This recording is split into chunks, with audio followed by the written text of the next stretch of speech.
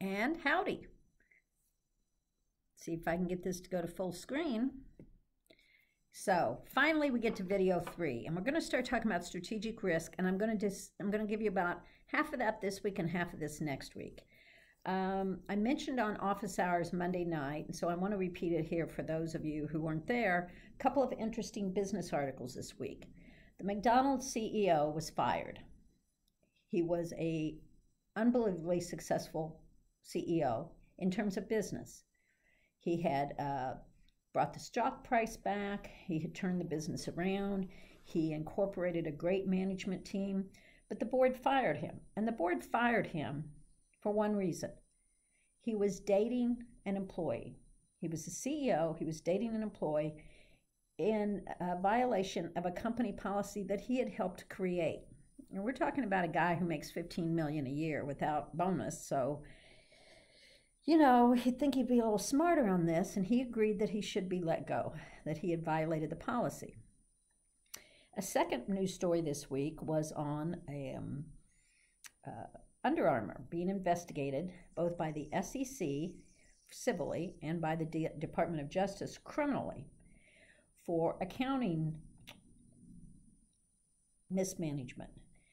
They didn't overstate their sales, as I understand, but what they did is they moved sales from quarter to quarter to make the company look healthier than it was. Now, what does this have to do with strategic risk? Both of these behaviors have something to do with risk. Look at McDonald's. Why did the board go on and fire him? Why didn't they just reprimand him? Because in 2019, dating an employee in violation of stated company policy by the CEO, the leader of the ship, so to speak, cannot be overlooked. I've read some analysis on this.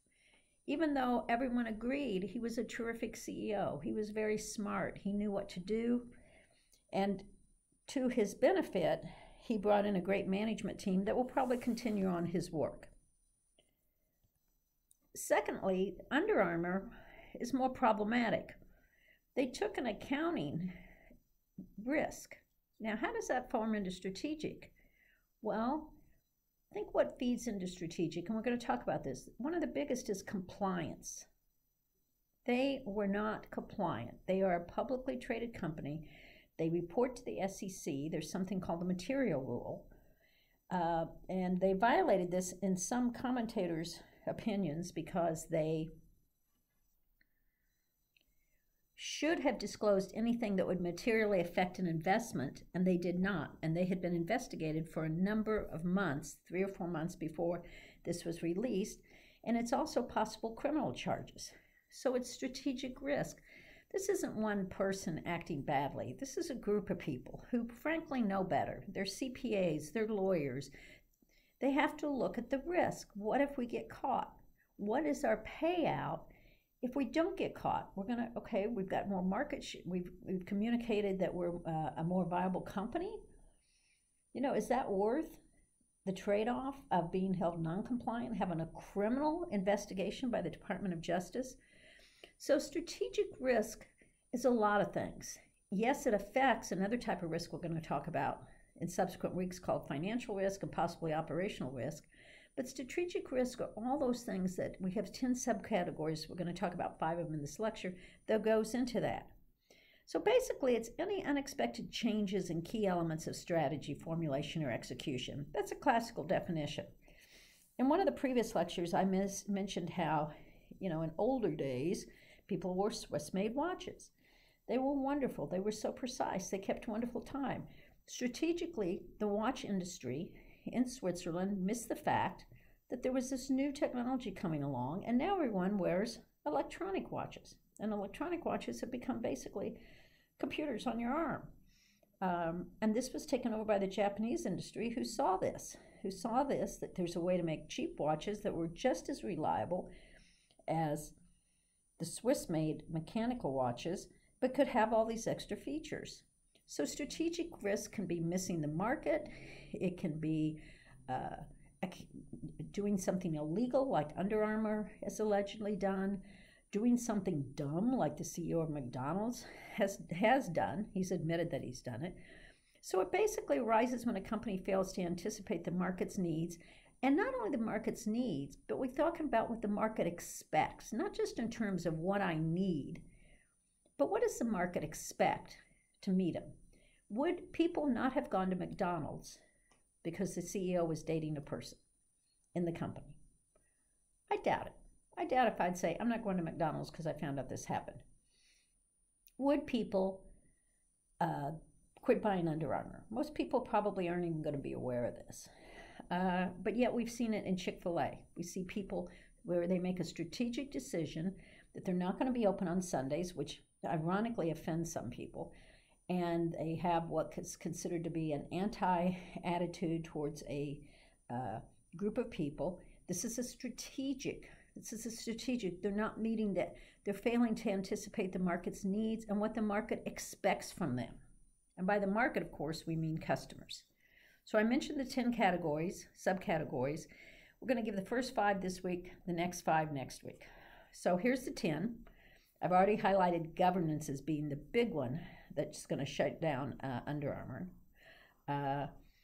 Other ones are just our external relations in the McDonald's case, how we view our shareholders, what we want our shareholders to think. So let's look at these. So before we talk about them, I've listened here. So just what happened this week in business as examples. And those are the negative ones. There's some good things that happen where someone takes a strategic risk because they've understand the complexity of that and they've assessed that risk. I've got a surprise for you at the end. So let's talk about the first one, execution. When strategy is not implemented as executed, I'm going to overpromise and underdeliver. So now this is variable by both company and industry. We expect more from the aerospace industry, i.e. I'm going to get on a plane and it's going to land and I'm going to be safe, than I think we do the automotive industry, because if something happens in a car, it's more likely I'm going to survive than if something happens on a plane, right? So when a strategy is not implemented as expected, think of that with Boeing. Boeing made a strategic decision that has affected now its reputation, how people have confidence in its technology. I'm talking about the latest 2 Big Max crashes where the Boeing CEO admitted that he knew about the first plane crash, that there were pilots complaining about it. So it usually comes down to resources. Hey, I'm over. I don't have the money. I don't have the people. I can't get the right people. I can't get to the data, whatever. Aligning with the stakeholder commitment, government. It says here ambiguity and uncertainty. One of the things McDonald's board did is had this investigation, made their decision, executed their decision, and went public. Great strategy.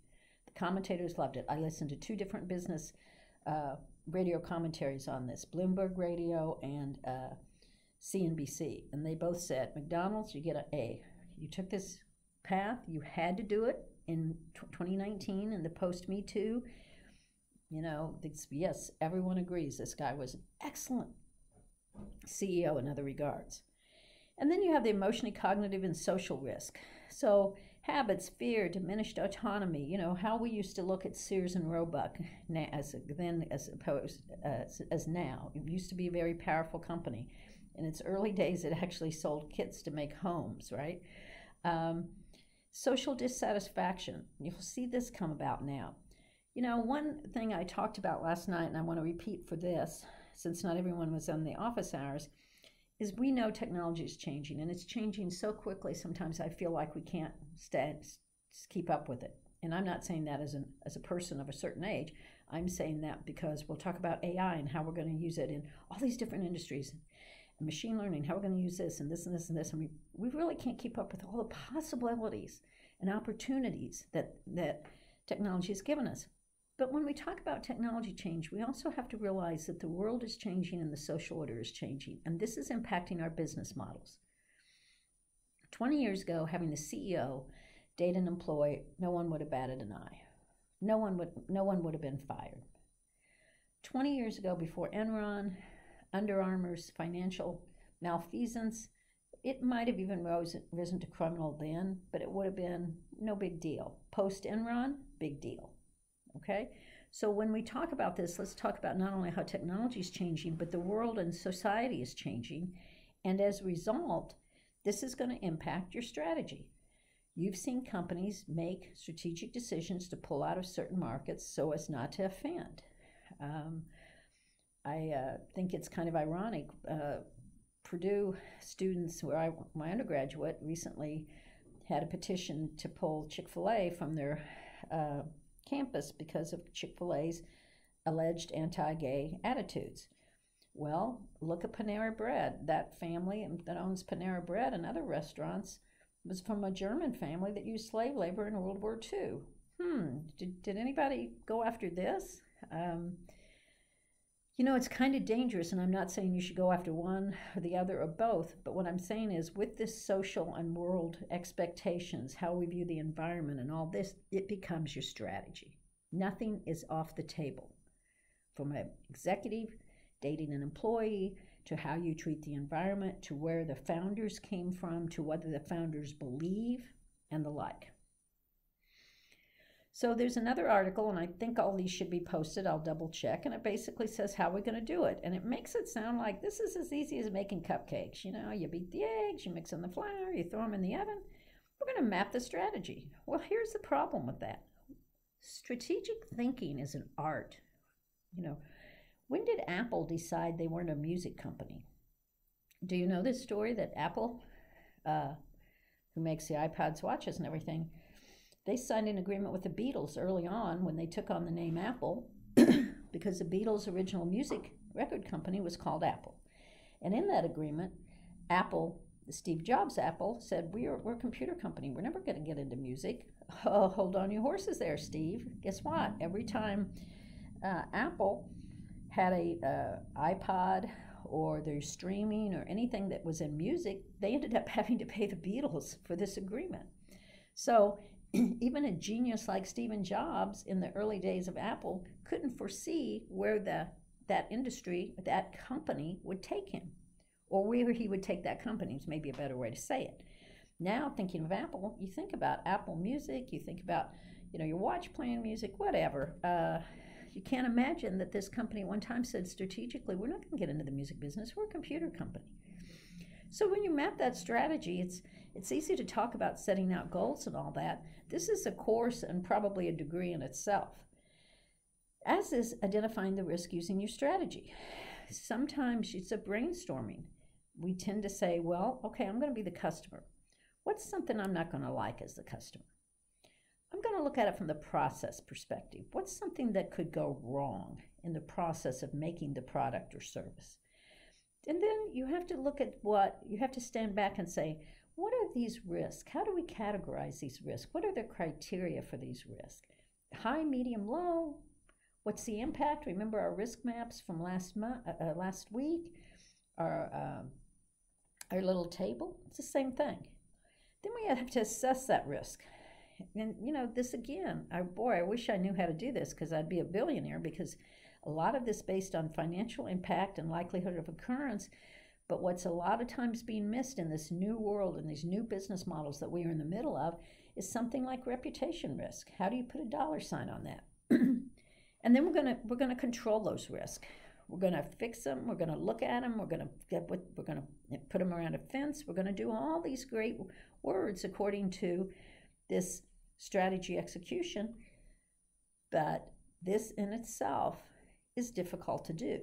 So the takeaway is the best thing we can do at this point is be aware of our strategy, question our strategy, look at our strategy from different viewpoints, capture the risk that we can, realize that risk identification is dynamic. In the old days of cybersecurity, we used to do risk assessments once or twice a year. Well, in 2013, we had a paradigm shift in our standards that said, no, this is continuous. We call it continuous monitoring. The same thing here. We have to continuously monitor the risk, such as for reputation, for compliance. I bet there's a lot of companies right now that are looking at Under Armour and McDonald's and saying, uh-oh, better make some changes now before we're on the front page and being talked about by Bloomberg and CNBC and the like. A second type of the subcategory is the strategy itself. So you picked your products, your distribution channels, your markets, and it doesn't match expectations. I think I used the Osborne example in an earlier lecture, the company that pioneered and basically invented the portable computer, although they weren't portable, they were transportable compared to today's laptops, went bankrupt between their first and second product, right? Because they couldn't get their products to market. They ran out of money. People were actually the opposite. Their expectations for the second Osborne caused them to cancel the first Osborne. Again, the strategy and execution and all this, matching the expectations. Apple's gotten some commentary this past week or so because it's not making as much money as Wall Street anticipates that it'll make, right? It doesn't match expectations. This is as bad as the company can still be profitable. It can still be making tons of money. Tesla's another one. It doesn't match expectations, and people start prodding around. We have to remember that these are publicly traded companies, and our country is a capitalistic country that rises and falls on the stock market. So expectations of the market are very important. Here's my big one: governance. Occurs when governance is not functioning as expecting.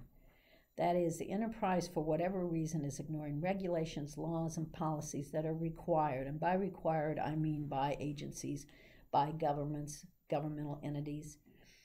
We see this now with the rise of GDPR, with its extraterritorial jurisdiction reaching in to American companies. This is what Under Armour did.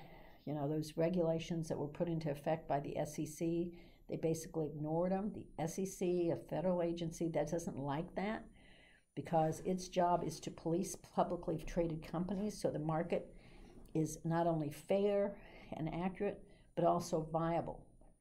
SEC does not want the public to lose confidence in the market. That would be very bad. So it's got to punish Under Armour for blatantly ignoring regulations and the like. Two examples that my TAs found here are Siemens' bribery scandal. Hurt Siemens very much that this was going on. And one that is close to the heart of most people in the Houston area was Enron, which was not only completely destroyed by its creative accounting, but basically destroyed a lot of its employees because their retirement was 100% invested in Enron. Enron also, again, it was strategic. Let's do some I can't remember exactly the term now, but counting where they moved accounting numbers from one of their entities to another to create this bogus look that the company was making tons of money. The reputation. We've had another one that's not listed on this slide, but Theranos, which the founder of that is still facing criminal indictment. And quite frankly, I hope she's indicted. If you want a book to read over your break, when you put your feet up and you're through with classes for a while, Bad Blood is written by the Wall Street Journal reporter who broke that story.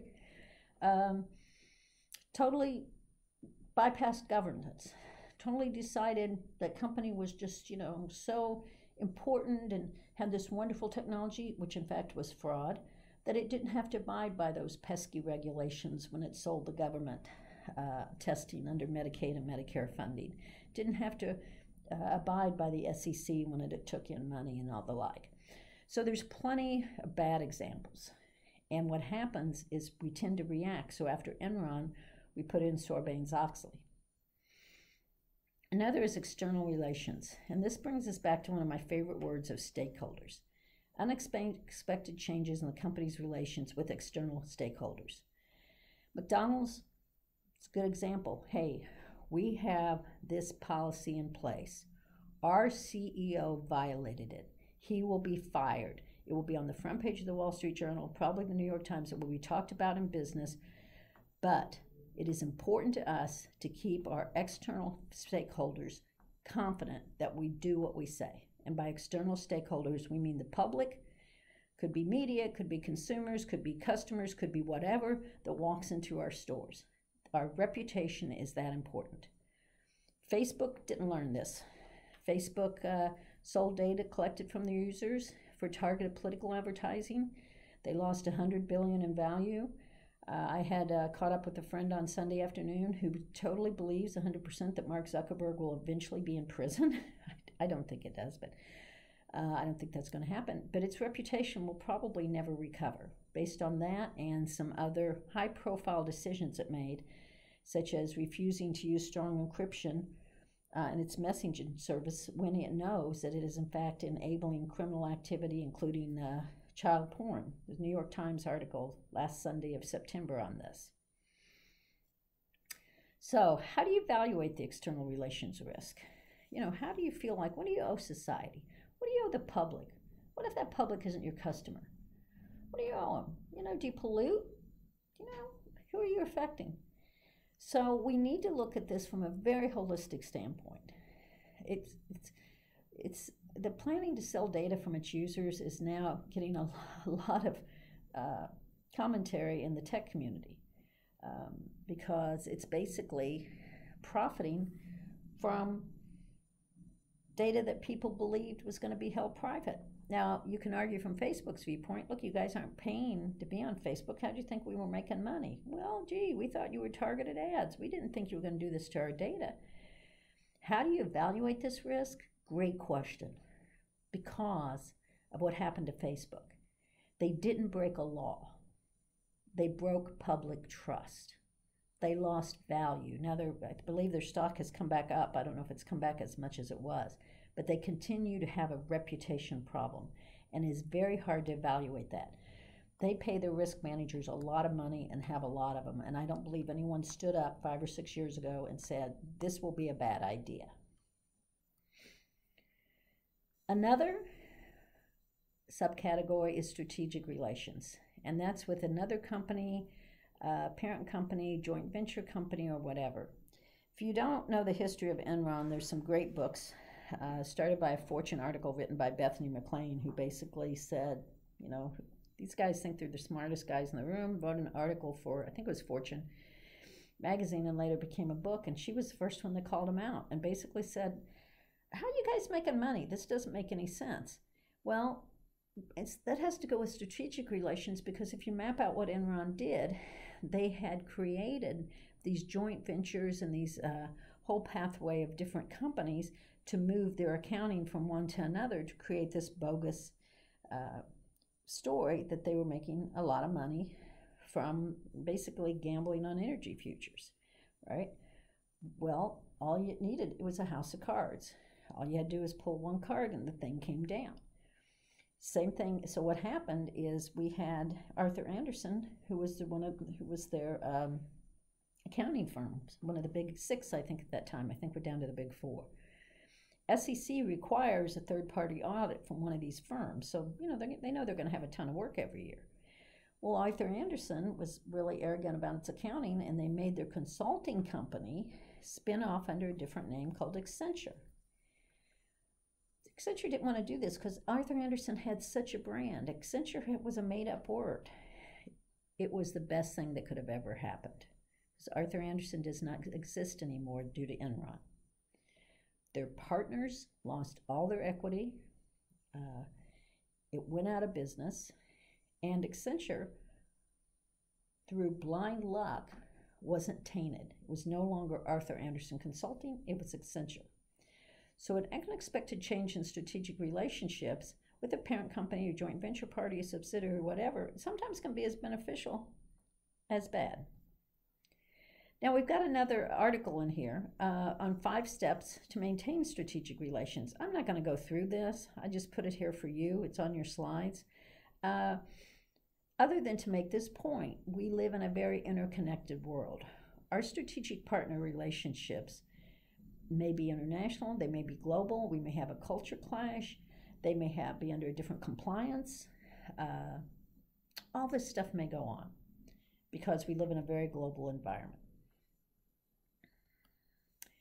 So next week's part 2, I'm going to ask you to pay special attention to what happens with McDonald's this week and Under Armour. And there's another one, and I'm going to go to this quickly.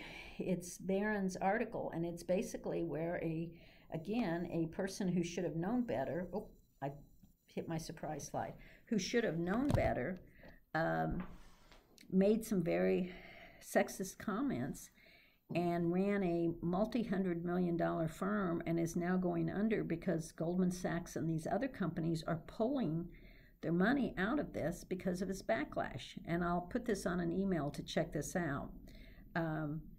And so here's what I wanted to, so anyway, this week, be very sensitive to what's going on in the business environment. McDonald's, look at the strategic risk. What was that related to? Under Armour, what was their strategic risk? How did they fail at that? Fisher Investments, having a CEO who, mama didn't teach him not to say certain things. Hundreds of millions of dollars in investment. And at the same time, let me give you a positive story. Roger Penske bought the Indianapolis 500 racetrack. Now, those of you that don't know, the racetrack was originally set up 2.5-mile oval, flat track, for automotive testing in the early days of the automotive industry. And then someone had the bright idea of, hey, why don't we have a race? Which I don't know when it started, in the teens or 20s. Here's a very interesting news story that happened this week. Roger Penske, who started as a race driver, he's a Lehigh graduate in business, started as a race driver, gave that up at 28, owns, I think, one of the truck rental companies, owns several race car, has all this stuff going for him. He's 82 years old, had a kidney transplant a few years ago, and it's a very interesting strategic risk because out of the blue, it was announced yesterday that he is buying the Indianapolis 500, taking it from the Holman family, who had owned it for like 75 years. If you know anything about Indiana, Rose Holman College, that's part of their family. I can't remember how they made money. It's something simple, but tons of money.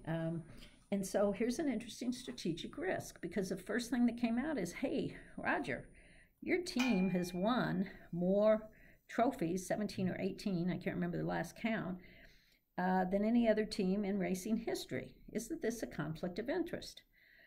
Well, Roger Penske is somebody I have long admired for how he has reinvented his companies through the years. Started as a, Lehigh graduate, races cars for a few years, gives that up, starts buying companies. At one time, he was going to buy Saturn from GM, looked at the balance sheet, looked at everything. If you remember Saturn, said you can't make a deal out of it, walked away. Saturn no longer exists.